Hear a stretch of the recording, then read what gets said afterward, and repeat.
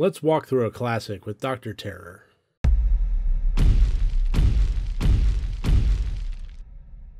Hello and welcome to RotD Review of the Day, and today I'm going to be taking a look at the 1965 classic Dr. Terror's House of Horrors. Now, I came across this movie as a total happenstance. I remember I watched this VHS direct-to-video kind of dollar bin cheesy thing that Vincent Price did called Creepy Classics. I don't know if you can find it out there, but if you can, I recommend it because he really does a great job of hamming it up in a way that only Vincent Price can. But essentially, he sat in a movie theater and he watched commercials, a bunch of trailers for B-movie, monster movie, 1950s, giant ant-men kind of thing. And it was a lot of fun to watch. And there was this segment that was peppered throughout of this disembodied hand crawling along the ground, crawling along somebody's desk, ultimately stalking this one particular guy. And I thought it was really well done. Something about it kind of captivated me. So I decided to look into, many years after I saw Creepy Classics, I decided to look into where that came from. What was the source material for that disembodied hand segment? And I found out it was Dr. Terror's House of Horrors, a movie I had never heard of before and that I had never obviously seen before if I've never heard of it. And so I looked into it, and oh my goodness, the cast list really took me by surprise. Peter Cushing, Donald Sutherland, Christopher Lee, Michael Gough, who you might know best as Alfred in the Tim Burton, so on, Batman movies. It really was a phenomenal cast list. So I just watched it, and I'm ready to deliver a spoiler-free review. I'm going to be doing a spoiler-filled, as always, deep dive discussion that will accompany this video. But if you haven't seen Dr. Terror's House of Horrors, this video is safe. No spoilers here. So let's just go ahead and get right into the categories here. 5 different categories, as always, worth up to 20 points each for a total possible score of 100 points. And the first is plot. Now, this is a compilation horror, and it's a compilation horror before they started becoming fairly popular. And I think because of that, it feels like there's some missteps. And I kind of want to get into specifically what they are in the deep dive, but I'm going to go over them in a spoiler-free way and just gloss over them as much as I can. But the central element that binds everything together is Peter Cushing plays Dr. Terror, who winds up in a train car with 5 other gentlemen, and it's a long journey, and he brings out, or happens to bring out, a deck of tarot cards and introduces himself as, Dr. Terror, and that he can read people's fortunes and so on. So, bemused, at least most of them, they decide to take him up on it, and he goes into their particular futures and storylines. And each one is obviously a, kind of Twilight Zone-esque cautionary tale with supernatural elements to it, that kind of thing.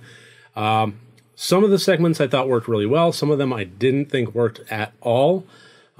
So I guess the best way to do this is to just kind of go over them without revealing any major spoilers. So I'll just go over them by the name that they were given in the credits. Werewolf is the first one. This one I thought was good on a suspense level. It was fairly well written in how it was handling a lot of the plot line that it dealt with there. Creeping Vine. So. It didn't have a whole lot to offer, but what it did was interesting. I wish there was more of it. This is the problem with trying to cram 5 different segments into a single movie of a compilation horror. 5 is just a little bit too much, more often than not, and it tends to feel a little unbalanced. This one I wanted to see more of. The next one I wanted to see less of, and that was Voodoo. And this one, I think, for me, it was more of a stylistic pet peeve than anything else. There's a portion of television, movies, and even cartoons that when things started transitioning from the 1950s over to the 60s and, further into the mid and late 60s, there was this general tone that started taking place of kind of, I don't know even how best to describe it, but almost like, the beatnik surfer scene, heavy harpsichord kind of. It's a little difficult for me to put my finger on the pulse of. I've seen it in Looney Tunes and Tom and Jerry cartoons where the opening intro changed and it's more hip and Voodoo had that element to it, and honestly it just rubs me the wrong way, and I think even without that it went on too long. So I wish there was more Creeping Vine, a little less Voodoo. And next is Disembodied Hand, which is my favorite segment, and it's very good in its simplicity and its message and its execution. But when I give these scores, I'm going to do it for the entirety of the movie. So if one's really high, but the other one's kind of low, it's going to balance themselves out. And the last segment is Vampire, yes. And this one was interesting in that it gave a twist to it, but it's not one that I saw coming, only because I actually was predicting a different one, and I was kind of all in on that with my, where I thought things were going. Overall, as far as the plots, balancing all of them out, I thought that they were actually pretty decent. The portion that I had trouble with the most was actually, besides Voodoo, was the binding story, them on the train.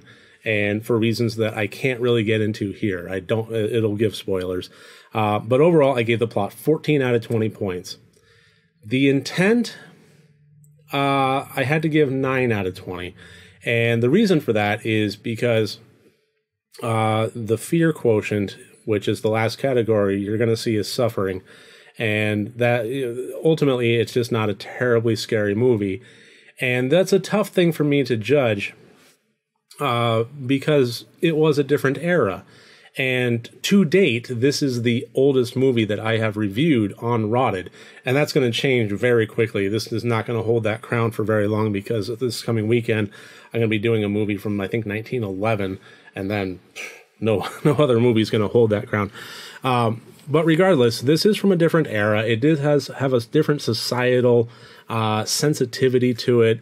So, you're not going to be able to get a Saw movie or a Sinister movie or a Insidious movie that was back in the 1960s. The MPA would never have allowed it. There's all sorts of standards and guidelines, and I think it was just a different era of filmmaking. But this movie was very clearly trying for kind of a Twilight Zone-esque scary cautionary tale storyline, series of storylines, and the scary part, I think, just really didn't happen a whole lot.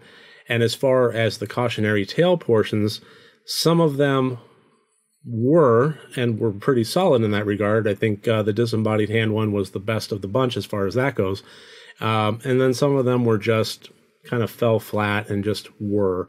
And as much as I wanted to see more of it, I think that, the Creeping Vine segment fell into that category. So, 9 out of 20 for that. Now, the acting, what can I say about the acting? 14 out of 20 for that. The actors themselves were phenomenal, and what else could we expect from a cast like that? Unfortunately, you could also tell that they were basically earning a paycheck. Donald Sutherland was pretty much starting out and, cashing in and going home. So as good as the performances were, they certainly weren't any of the individual actors' best. Christopher Lee did a great job of being the skeptic, and he really, took it to the nth level with that.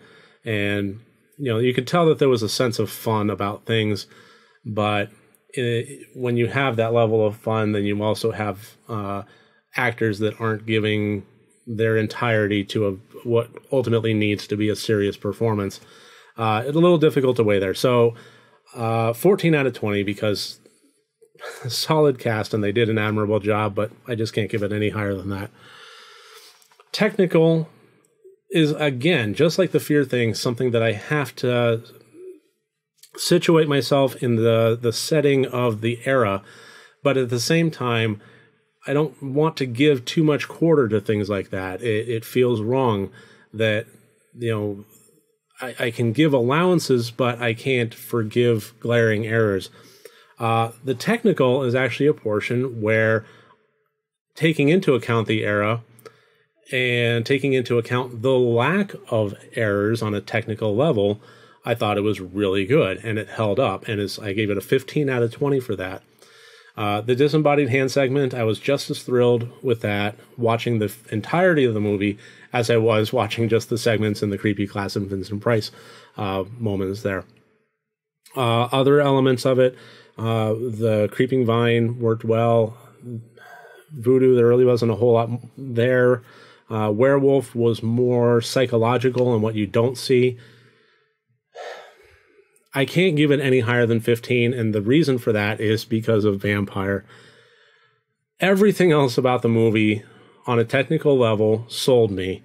But vampire, I don't think I've ever seen a clear representation of a rubber bat floating against a fishing line in my entire life. That really drug it down and probably knocked a couple points off the technical category there. It was difficult to watch without laughing.